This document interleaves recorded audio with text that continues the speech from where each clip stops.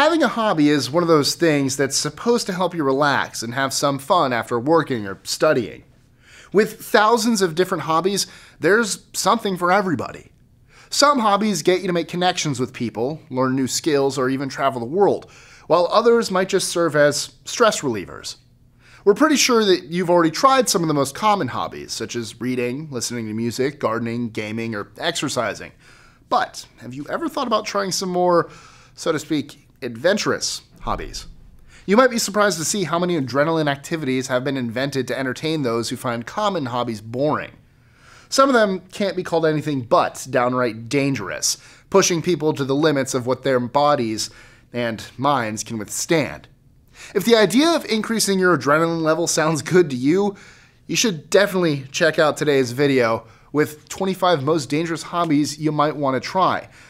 I'm Mike with List 25, and from hang gliding and whitewater rafting to skywalking and swimming with sharks, none of the hobbies featured in this video are recommended to those who are faint-hearted.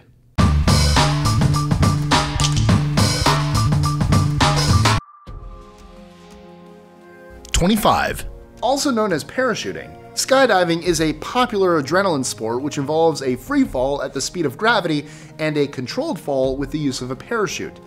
These days, most skydivers are required to carry 2 parachutes, in case the first one fails. But fatalities still do occur in this sport, with about 1 death per 150,000 jumps. When the skydiver performs unsafe maneuvers, though, injuries might occur, even under a fully functional parachute. 24. The definition of deep diving might vary with certain categories.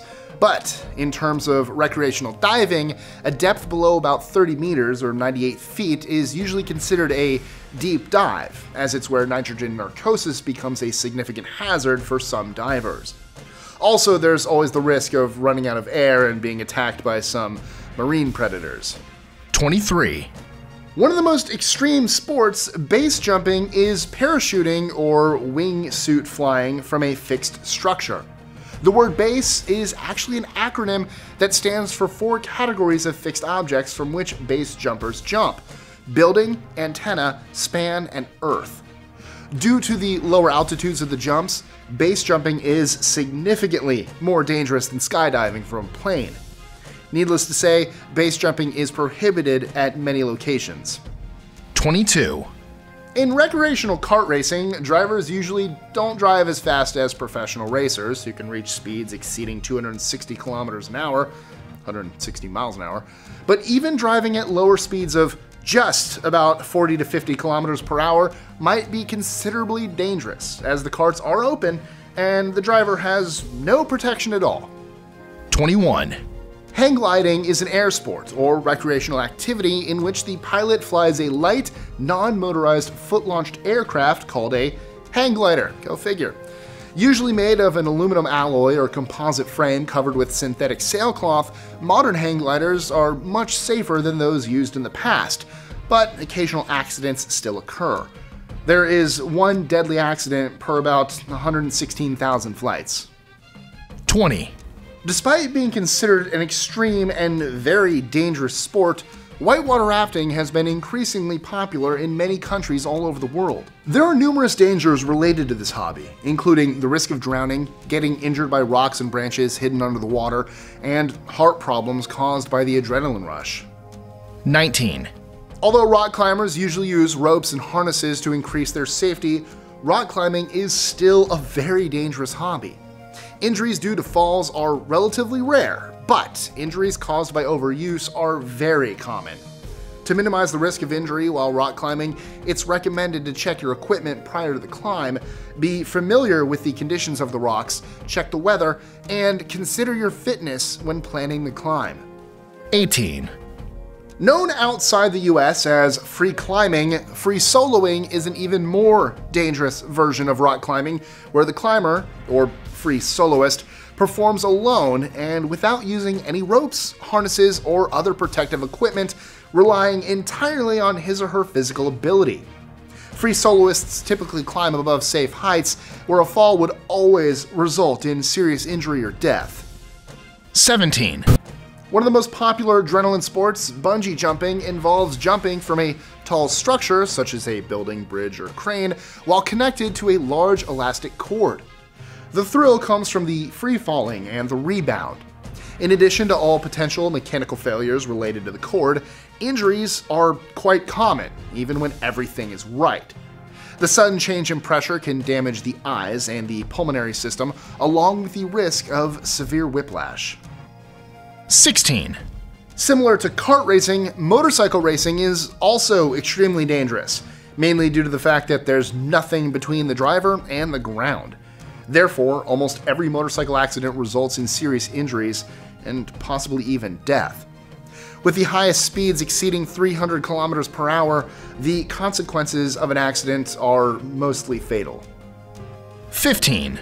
An extreme version of tightrope walking, skywalking is a form of high wire, which is performed at great heights and lengths. A skywalk is performed outdoors, between tall buildings, gorges, across waterfalls, or other natural and man-made structures. If the safety ropes or harnesses fail, the skywalker falls to the ground with a very slight chance of survival. You lose the high ground! Also, I was going to say the skywalker falls to the ground, usually with one of his hands cut off. All the limbs. He only lost his hand. I'm talking about Anakin. Yeah, but he wasn't he didn't fall. He did a flip, and he fell, but not from somewhere. He Luke quadrupled his flip power. Sure, but Luke really fell. He just went half dead. Ow! 14. Mostly practiced in urban spaces, parkour is an extreme sport which the person moves around, across, through, over, and under all kinds of obstacles. The activity developed from military obstacle training.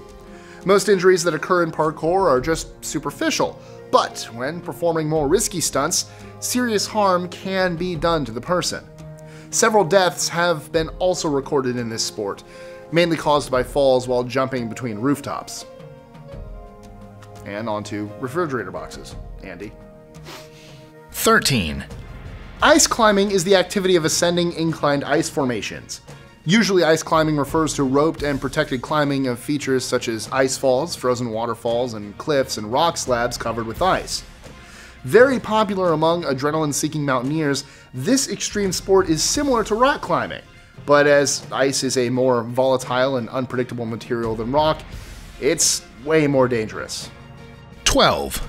If you think surfboarding was dangerous, you've probably not heard of body surfing. In this sport, the surfer rides a wave without the assistance of any buoyant device, such as a surfboard or bodyboard.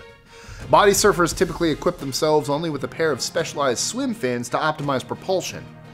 Body surfers are fully exposed to the force of the waves, as well as to any potential attacks by marine wildlife. 11.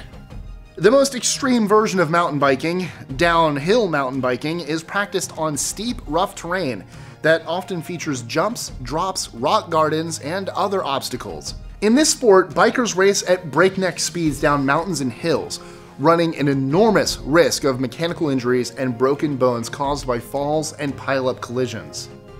10. The most dangerous form of high diving, cliff diving, involves diving into the sea or a lake from a cliff.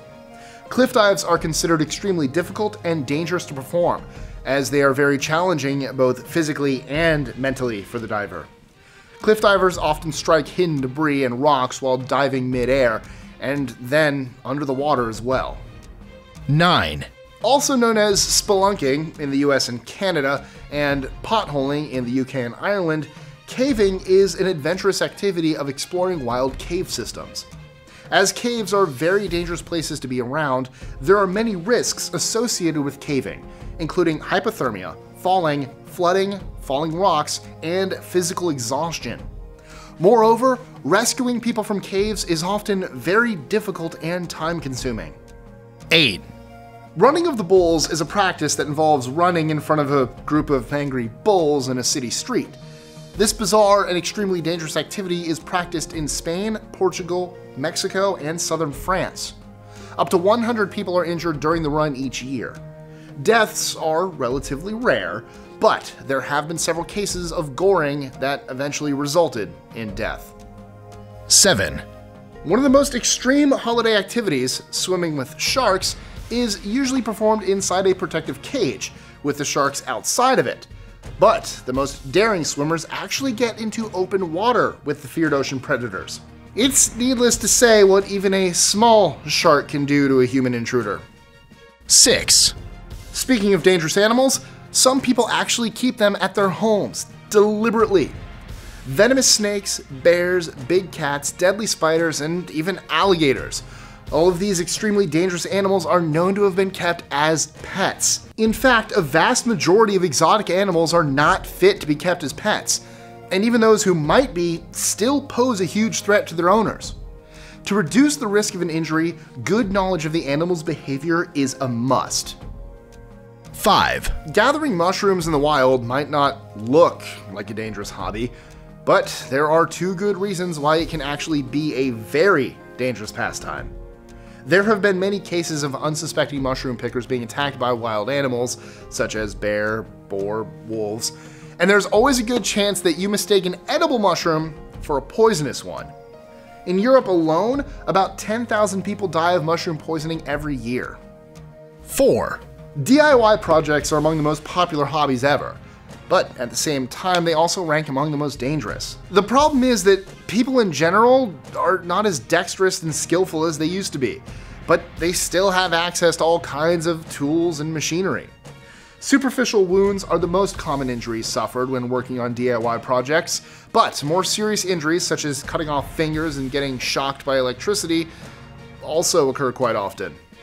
3, Not all of the most dangerous hobbies have to pose physical threat to the person. Investing in stocks is a good example of a hobby in which you can't get physically hurt, but it still might ruin your life. Once you become a stock trader, one really bad decision can make you lose all your money, which is likely to be much worse than a broken leg or a bruise. 2, There are millions of poker players all over the world, and for most of them, this gambling card game is just a way to have some fun and possibly make some extra money. However, there's also an alarming number of those who become too obsessed with the game, eventually losing all their money. These days, when poker can be played online, the risk of becoming addicted to playing is even greater than it was in the past. 1, Sports betting is also an extremely popular hobby, but similar to investing in stocks and poker, it's also ruined many people's lives by turning them completely penniless. Today, you can bet on practically any sporting event. Sports betting is also highly addictive, making losers bet more and more in hopes of winning their lost money back. So, have you tried any of these? Let us know in the comments below, or tweet your answer to us at list25. You? I do like looking into stock trading. I just haven't done it yet. In middle school, we did the stock game. I've done whitewater rafting, rock climbing. I'm trying to remember some of these others. I also really like poker. I play poker. I've never actually gambled on poker. I've done it once. I just play for fun with just chips. Yeah. Didn't lose a lot of money, like $5. Haven't lost anything. Well. I'm trying to think what else. I've probably done a lot of these. Oh wait, I've gone whitewater rafting. Oh yeah. What did I say that one already? Yes. Oh yeah, whitewater rafting and rock climbing for sure. Gone to Sun Country. They had a rock wall. Nice. Didn't use it, but Oh, good. it Cool. was there. I'm glad it was. You should Alright. climb. You should rock climb while investing in stocks. Enjoying our lists? Be sure to click that subscribe button on the bottom right and the notification bell so you don't miss out on new ones every Monday through Friday. Share them with friends and help us consistently conciliate curiosity.